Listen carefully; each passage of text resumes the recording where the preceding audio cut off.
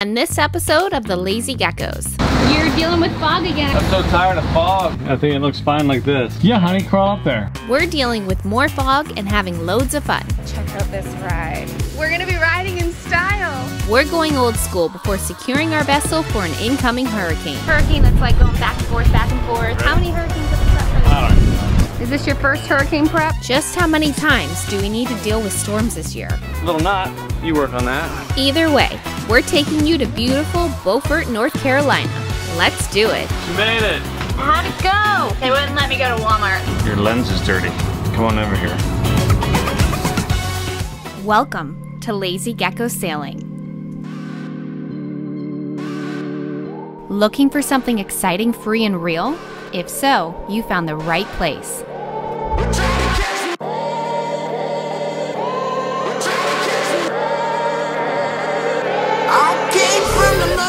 Meet Calypso, our floating home. It's not working. We're sailing her all over and taking you for the ride. Please click on subscribe so you don't miss any of the fun.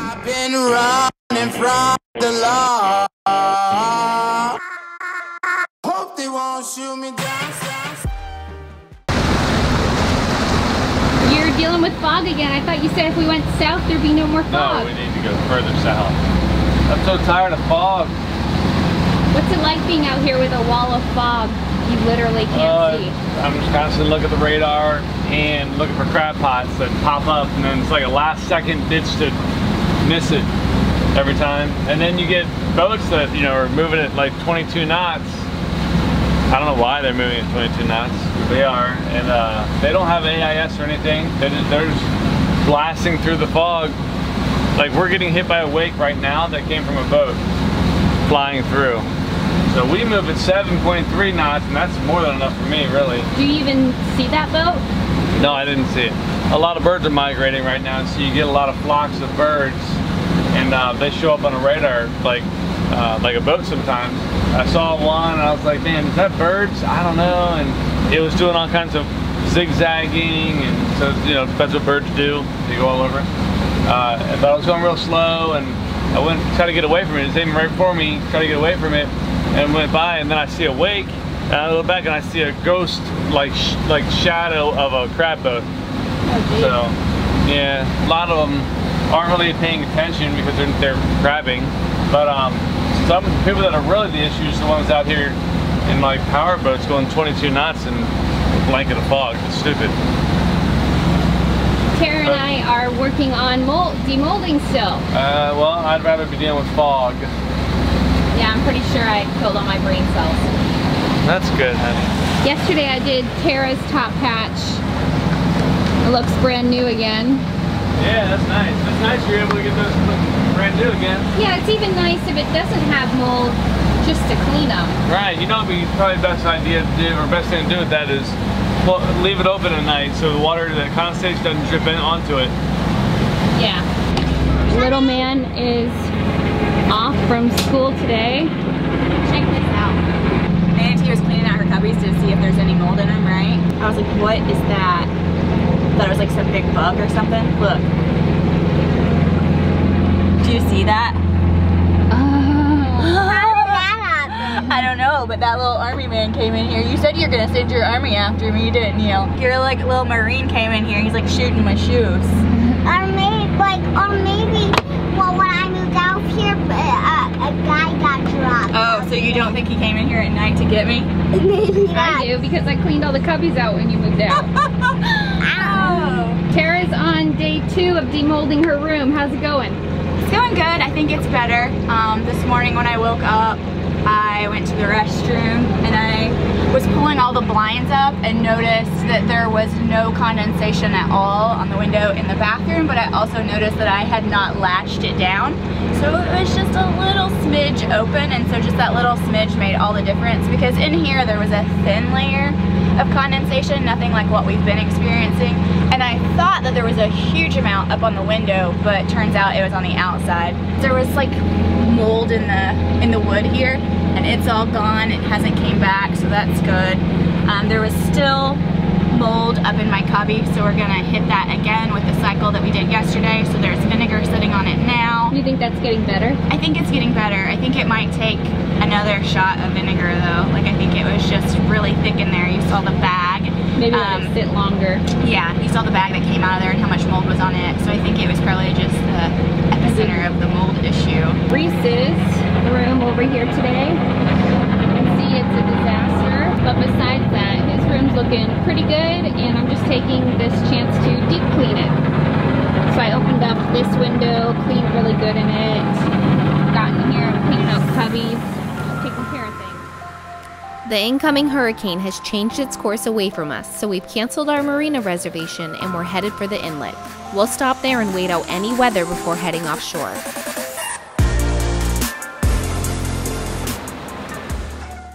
Good news, the hurricane is now headed for a different direction, so we're gonna dodge that one. Just pulled into Bulkhead Dock. Not Beaufort.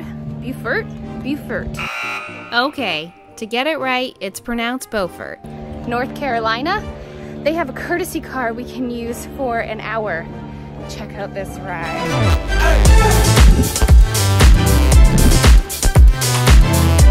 We're gonna be riding in style. Oh yeah. Tara. Shaggin' wagon. Pick up some hot guys in this thing. They'll be like, hey ladies. But it's 4 wheels, so. That's right, and it's free.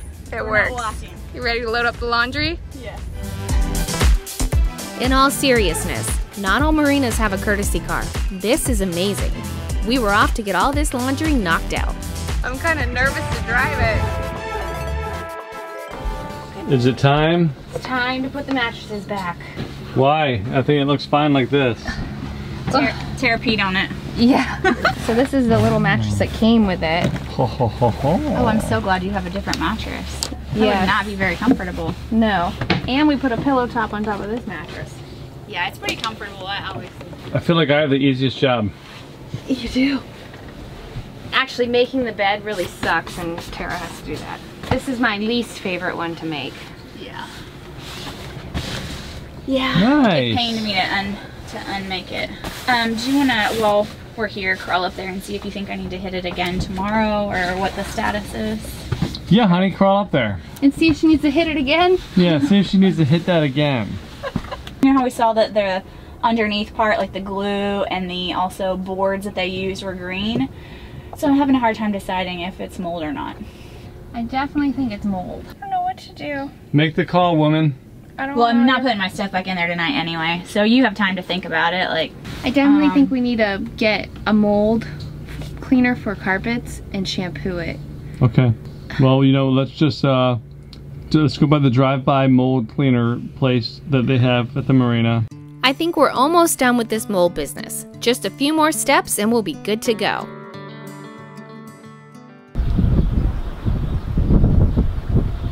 We are prepping for, it was a depression, now I think it's turned into a storm. Hurricane that's like going back and forth, was gonna hit us, we were gonna go somewhere, wasn't gonna hit us, so we went somewhere else, now it's gonna hit us. So we're prepping the boat once again for a hurricane. It's not supposed to be coming. Yeah. You ready? How many hurricanes have we prepped for this? I don't even know. I'm sick of it. We're gonna run a line from this dock over here up to this cleat just to kind of keep everything in the middle. So we're gonna drop the bowsprit. I take the screecher halyard and I secure it to a stay or a shroud, and I tape it up and everything with Gorilla Tape. And we have like a system. Are you ready? We've been doing a lot of this. Like he said, we've gotten it down to a system. Good. Now pull this line right here. So just to pull the halyard off, you just pull this little pin out, and I just have it hooked to this little line just to hold the halyard up there. And let's drop the line, and then I'll take the halyard and I'll secure it. Okay, and then I'll pull that up and we'll tape it up too. Usually the stuff that gets damaged is stuff that's a little bit loose. The winds are able to like kind of whip it, or even a boat that's like, you don't want to keep it too tight, but you also don't want to keep it too loose, because what happens is the winds make it just, they start slamming it, and then it starts breaking cleats and lines and stuff like that. We been in the marinas where it does that. The boats that not pull too tight, but they can just kind of bounce in there in your slip, they seem to do better. The ones that are like left loose and it's just like going like this, well, when it's doing that, it's breaking fleets and all that kind of stuff. All of that is just based off our personal experience, which we've gotten a ton of lately. One of the cleats snapped down at one of the other boats. Yeah, this crap is crazy.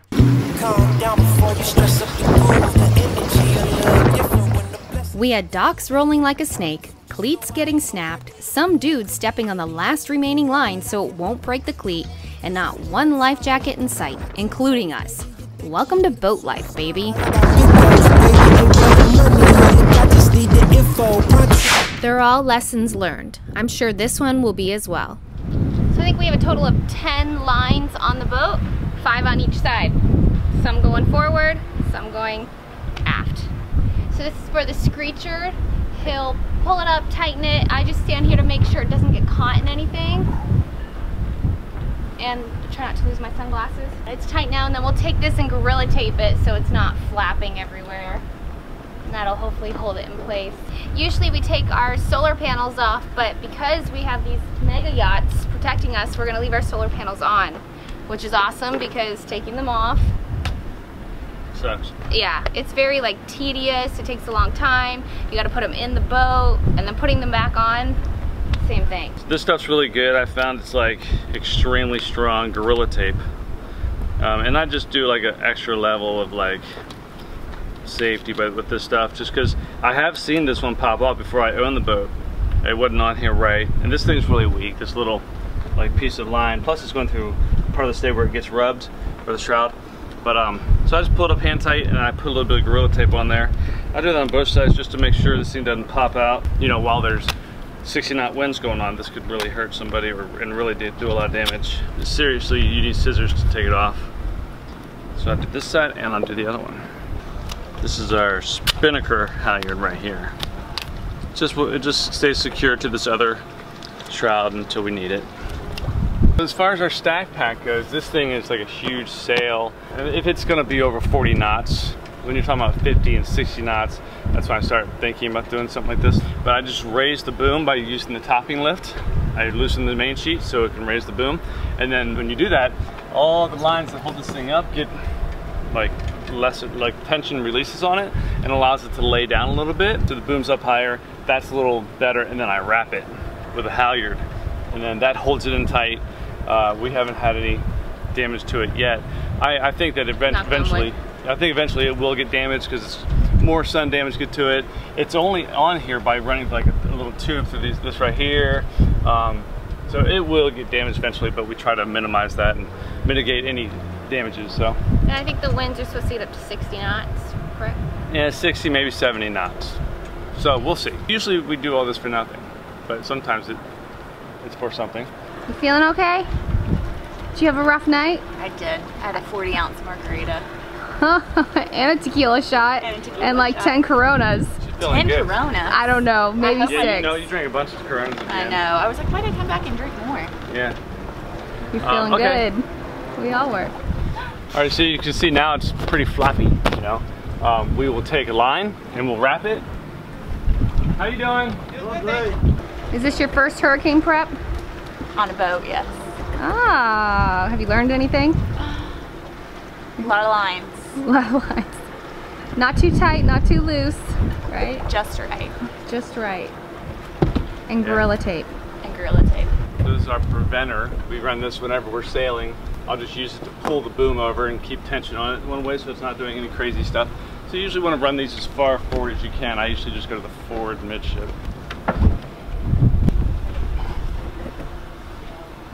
Now we're going to run a halyard on it. So Terry, you want to help me run a halyard? Sure. If you fall off the boat, you'll be falling onto the boat and won't feel good. What we need to do is take that, you're going to go back here where this preventer's tied on and tie a bowline. Okay. Right there. All right. Hold on to the boom. There you go. All right. So I'm going around what? You see what the preventer's tied to? See this? And you hold on. You can hold on to me if you need. Right here. Okay.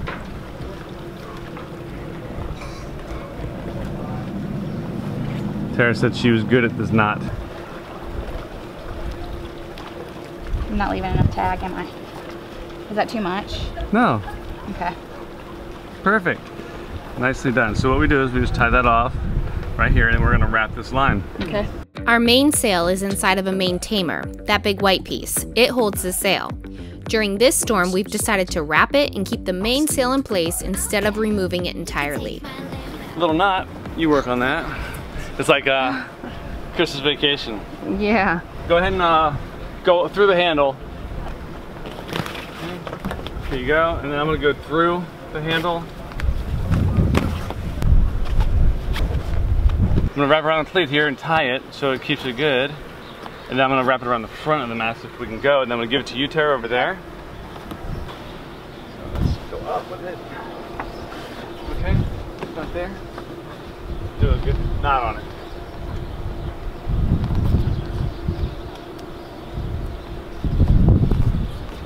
Perfect. Good, and then what I'll do is, like with these types of situations, like wind, big wind, this is perfect, I'll just do another one on it. Okay.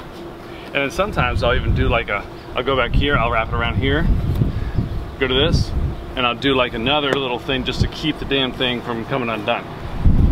You know what I'm saying? Because if something gets, if one of the ends come undone, everything starts unraveling, you know?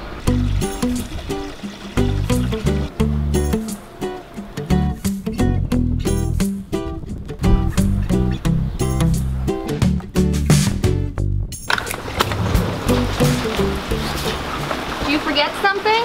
I'll probably get these off before it gets too windy.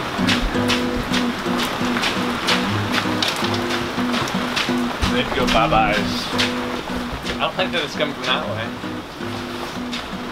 The solar panels aren't protected from that way. I know, I thought you told me it was coming from the other way. It's gonna swing all over the place. So this is, I think, just like a thunderstorm. I have a hurricane that's heading straight for us, and it's hitting early, so I won't be able to get my groceries, and I can't reschedule my delivery for tomorrow. I don't know what to do. I have it scheduled for tomorrow. You should also see that on your side. Okay. It's rescheduled? Yes, it's That's awesome. rescheduled for tomorrow. Cool. You know, the weather's hitting a little bit earlier. It's pretty nasty out. So that's probably a good call. Yeah. I'm heading to Walmart. You are going? I am. All right. Good luck. Thank you. She's gonna attempt Here we go. this in the Well, weather. if they'll even give me a car. We'll see. All right, here we go. Have fun. Be safe. Oh wait, I need my phone. Where is it? Yeah, that would not be good to not have. All right. Tara has decided to brave the beginning parts of the storm and go to the store for some supplies. She made it.